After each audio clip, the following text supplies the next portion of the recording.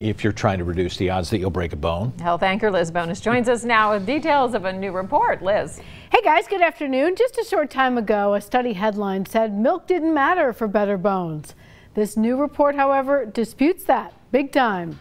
In this study, scientists tracked milk drinkers, 80,000 women, 43,000 men for more than 30 years.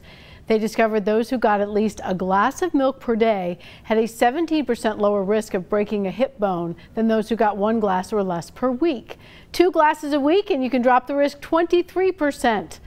Now that said, Dr. Jonathan Slaughter is a bone specialist at OrthoCincy. He says careful steps to keep from falling can also help prevent bone breaks. And they get inside and they go from either the carpet right inside to that floor like in a supermarket, and it's this nice slick tile floor. People bring snow in, it melts, and all of a sudden without noticing it, people step on that slick tile floor, slip, boom, down, fall, broken wrist, broken hip. Thought it would be a good way for us to have some caution right now with all the water around us and on surfaces and whatnot. And by the way, in case you're wondering, those who were cheese or yogurt eaters did not have the same association of lower risk for hip fractures. We really don't know why. This study published in the journal Osteoporosis.